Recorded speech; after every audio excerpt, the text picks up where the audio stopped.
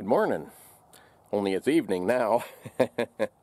So my friend with that beaver, I did give it to him, and hopefully he'll end up getting a wolf from it. I've still got one left, and I got some muskrats for bait. But today I started out to try to make a pair of beaver fur mittens.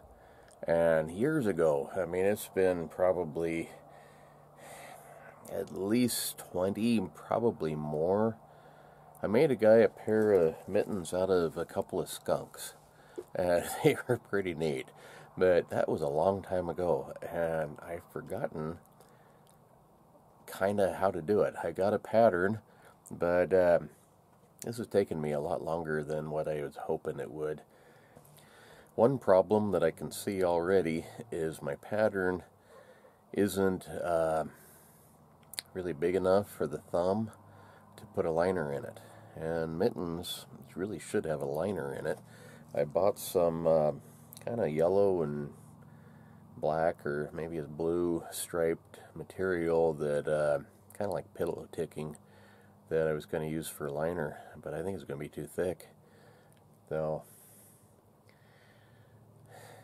I don't know. This might not work out so good, but if not, I guess I'll try to keep them for myself. But horse sale is coming up fast. Usually middle of August, or not August, middle of April, I mean. We have that big horse and mule sale. I don't know, I haven't heard when the date is going to be for it this year. But we have a leather booth, and I sell all sorts of things. So it's time to start thinking about making a few things. I'm afraid, but don't know.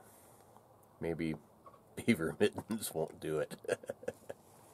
So anyway, this is what I've got so far. It ain't very danged exciting, but I'm trying to do one a day. And it ain't much, guys. But anyway, this is what I got.